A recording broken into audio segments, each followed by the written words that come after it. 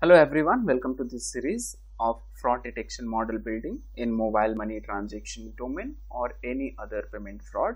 This will also work very well on credit card transaction fraud. This is second part. If you are someone who has not seen the first part, I strongly recommend to check that out. If you don't want to check that out, still it's going to be fine. So in the series, we are trying to predict the frauds by looking at the synthetic data. So I will provide I'll provide the link of this particular Kaggle right in the description section. I strongly recommend you to go through this so that you would have the better understanding of each of the variables. Now without wasting the time, let me take you to the Jupyter notebook. Here in this video, in the previous video we covered all this part, right? And at the end we got this kind of analysis, this kind of confusion matrix we created. All right, and if you see over here, we just come back over here and just right over here we had got the accuracy of 99%, and then after that we created the confusion matrix and we realized that no, it's not pretty well thing, right? So today I'm going to show you something which would really be nice. So in the previous video, we saw that we directly dropped this variable and this categorical variable, this one and this one, and then some couple of more variables, okay? And we also saw one hot encoding, how to do one hot encoding. Here I would be doing little more analysis around the data, where we would see why we should drop this particular variable is flagged fraud. And I can also explain about why to drop these two categorical variables and not to keep them, but again that will make the video a little longer, so that's something I leave up to you. If you are really interested in knowing why I am dropping this variable and step variable, then I can make another part of this video and in that I can show you that analysis. But here I am going to show you two things. First is, let me show you the proportion about this particular variable, why I am interested in dropping this, okay? So here what I'll do is I'll just take a group by df.group by, and into that I'm just going to put this particular variable and I will try to take a count, okay? Let's see if this works. All right, so it is taking a little bit of time. We will just see that, okay?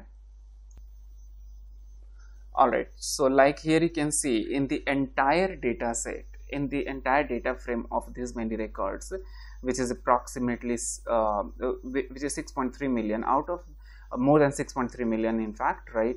So over here we have only 16 records, which will highly add any value into the data. Rather it might work to disbalance the analysis. All right, so this is the major reason I would like to drop this particular variable. There are more factors, many other angles also by which we can see why to drop, but again I'm keeping it specific. Now the another part which I want you to notice is, if you just have a look on this type variable, right? So if you just have a look over here, so what we see is, out of these four payment types, the 5 payment types, the fraud which we have, let me just create a pivot on this, df.pivot table, and into that I will use value as amount I'm going to use in value, index, that means the column on which we want to summarize, okay? So I will use type, and on the row I want to see the intersection of payment type and the fraud, right? So here I would use in columns, I would use is fraud. If you would like to understand this pivot table in detail, let me know into the comment. I'll make a video, separate video, okay? And over here I will just use the function called count, okay? Now this will give us a very beautiful summary of the data. Now if you notice over here, this is no fraud and this is fraud, and these are the payment types. So if you observe, only cash out and the transfer, only these two payment types have fraud. So when we have fraud for only these two payment types, unnecessarily keeping these payment types will make the data little complicated and will stop it from giving the very good analysis, right, or result. So this is also one thing which we will do. We will keep only those transaction type which has the fraudulent activity, right, or in the transaction type where frauds we can see. Okay, we will keep only those transaction type. Other than this, after keeping that, we will also transform this, because see, this is character variable, so the model will not understand it. So we will also try to convert it into the numbers, binary numbers like 0 or 1, because here this time we are going to have only two payment types, cash out and transfer. So we can simply say 0 to cash out and 1 to transfer. Okay, so this will do the work. We don't need to do the one hot encoding. All right, so let's start with first, dropping the unnecessary variables. All right, or maybe we can just start with filtering the data. Okay, let's say df filtered, okay, or let me just say filtrt. All right, now here I would say df, and here df type. All right, not this way, df dot type dot is in. There is a function called is in, and here I would just say what are the types that I want to keep. So I want to keep only cash out, and the other one which I want to keep is transfer. All right, now after doing this, I will also take a head to show you the data. All right, that will hardly make any sense, or rather I will do this thing again over here.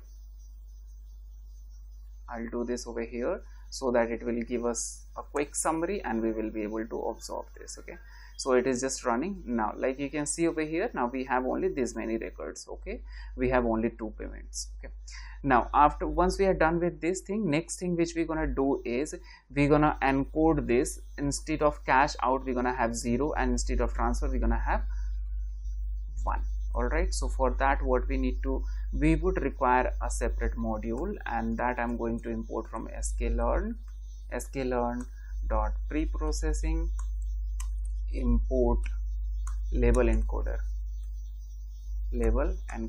Okay, that is done over here.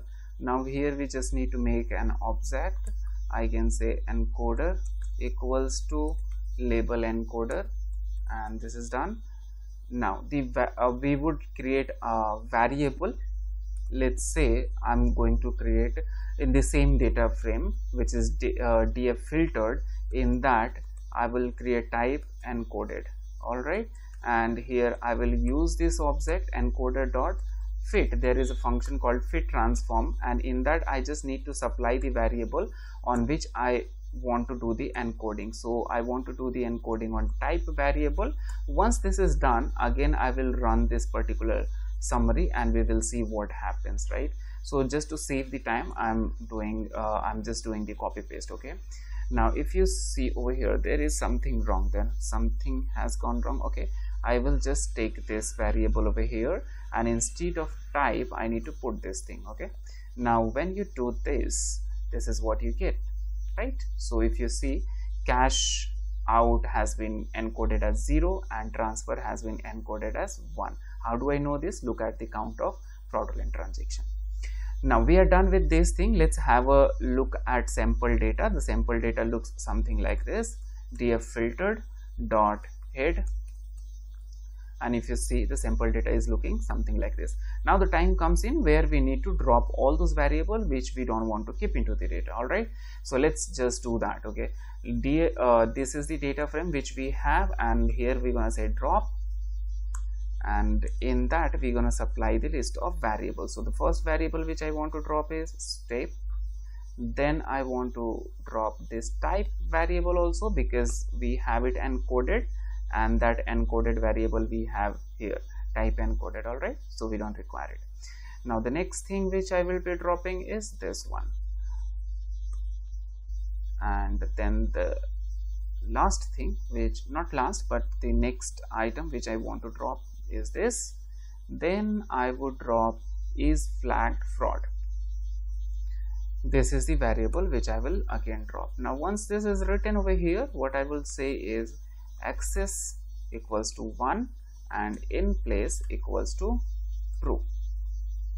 Alright, and I will store this thing in df2. I'm going to create another data frame. Alright, so there is some error. Let me see what is the error.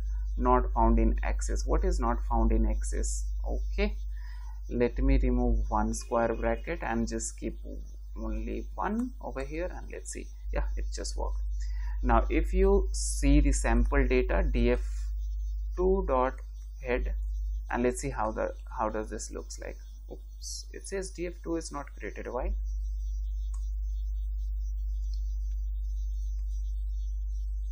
Let me just have a look on this. None type object has head. Do we have the df data? df2 data is not created. Why so? Alright, so let's just do this. Oops. Okay, let's just try from here. I will just try from this and then again this. Oops, there seemed to be some error.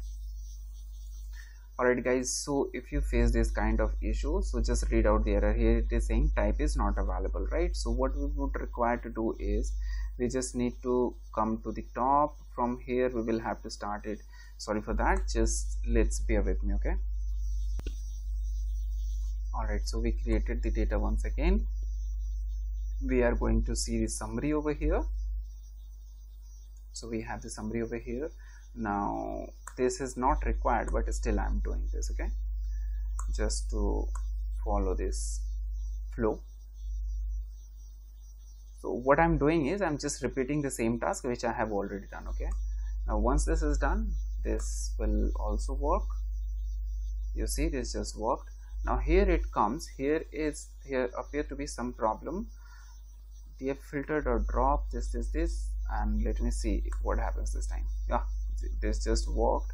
Let me just try to check if it has something. Alright, so again we have the error head. Why it's not working?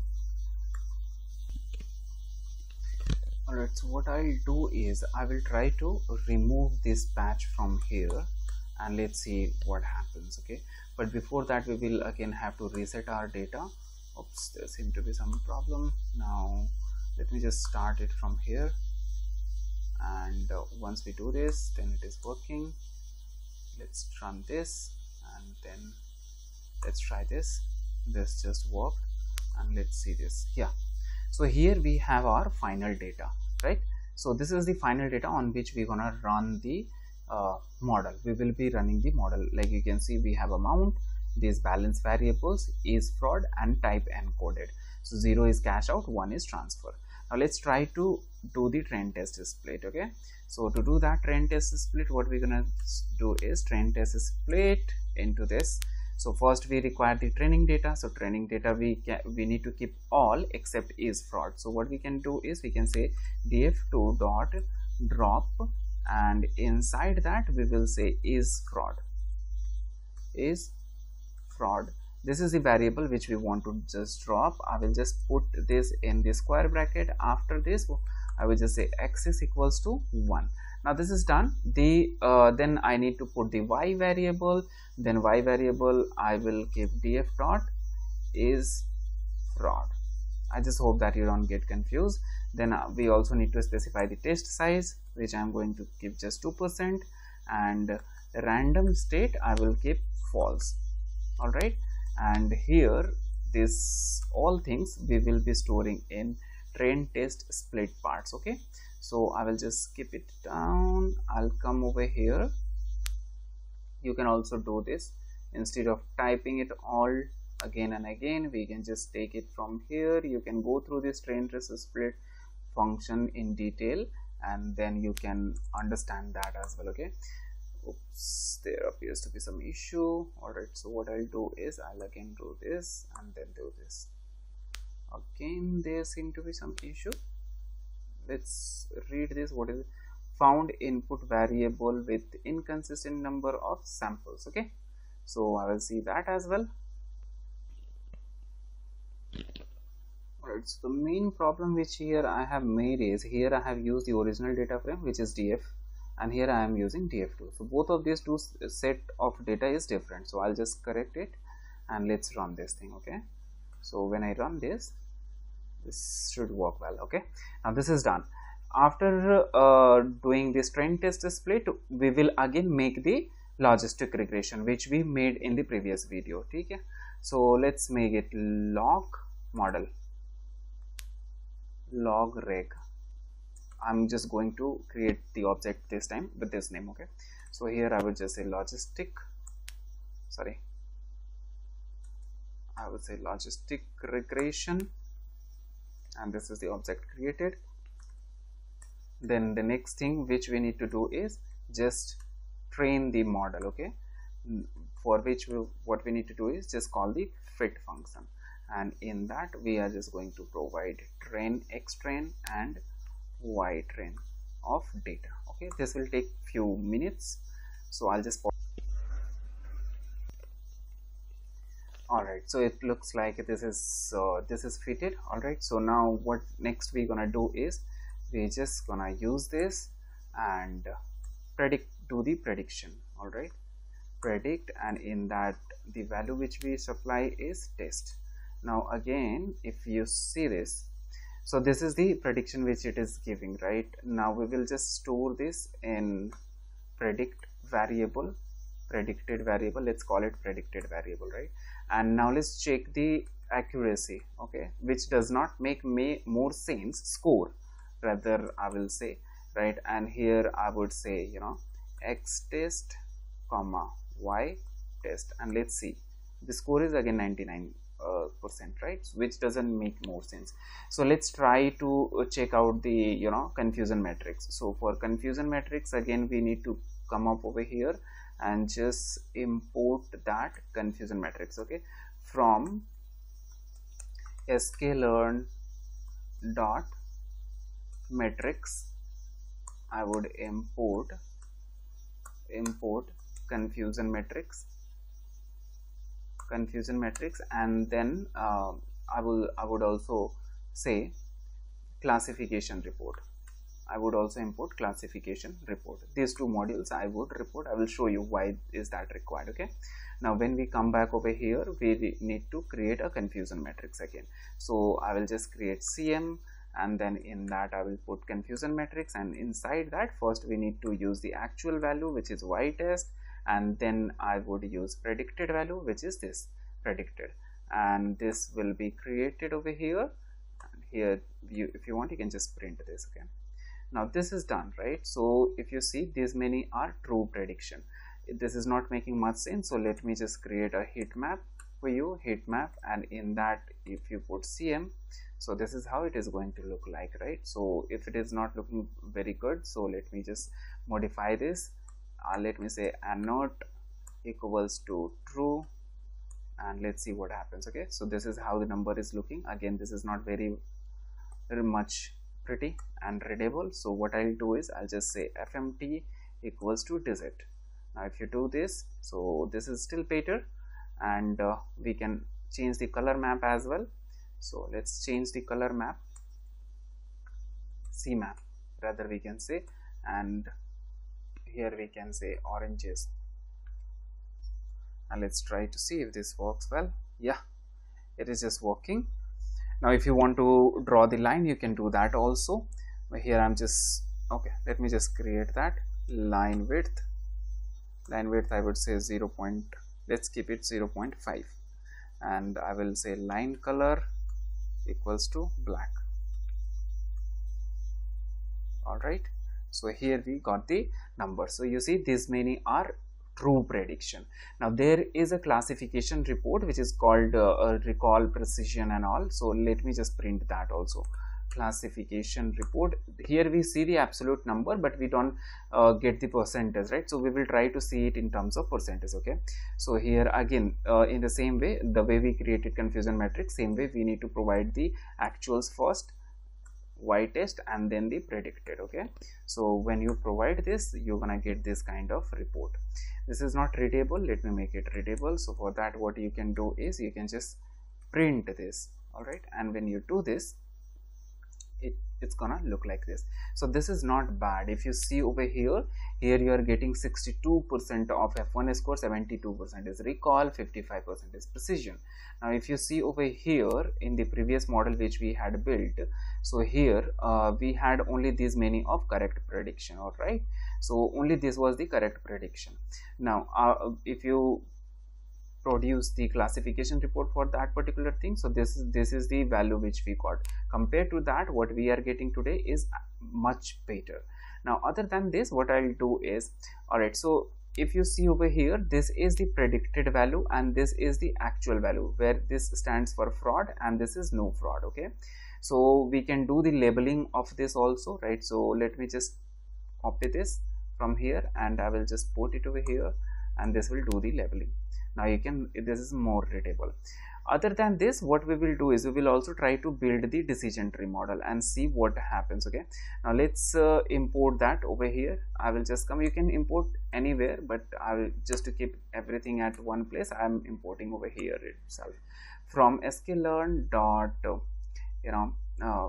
from sklearn we will directly say, okay, let me say from sklearn dot tree import decision tree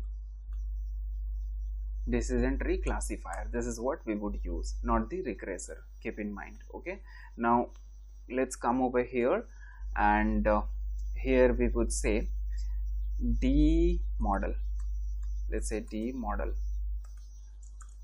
and here I will create an object which is this. Again we will do the same thing, which is D model dot fit, and inside that we're gonna supply X train and then Y train. Let's run this. All right, so we are done with fitting this model also, I mean training the model. Now the time comes in where we need to do the prediction. So let's say model dot, I would say predict, and inside that I would provide X test. Okay, and I will just store in D predicted. I will create a variable predicted equals to this. Okay, inside that I will just store it for now. Now I'm not going to check the accuracy because that doesn't make any sense in this case, so I will directly check out the particular I will directly create the confusion matrix. Okay, I will say confusion matrix equals to confusion matrix, and inside that again I need to supply the Y test, and along with that this time I will use D predicted. Okay, and this is created, confusion matrix is created. Now just let me copy this part from here and let me just put it over here and let's see what happens. All right, this time we are getting this many numbers, right? So 1463 is the overall number which we are getting predicted truly, right? And here you see 1179 is the number which we got predicted correctly. So this is still higher, right? Decision tree is working much better compared to this logistic regression. Okay, now after this what we're gonna do is we will print the classification report, print, and inside that we're gonna say classification report, and into that, like you saw, we will use Y test comma D predicted. Let me just see it over here first.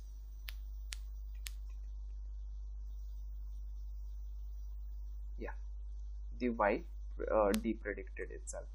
So now I will just execute this, and if you see over here, this is much better. If you see, F1 score is 90%, recall 89, and precision 92 for the frauds, and no fraud, this is absolutely 100%. So this is truly amazing, I would say rather. Okay, now I don't go by my statement, I would leave it up to you. You do your research and do the evaluation, and let me know in the comment section whether you would like to go with this particular model training or not, whether you think this is correct or not, right? I leave it up to you. But Just let me know into the comment section what your observation is.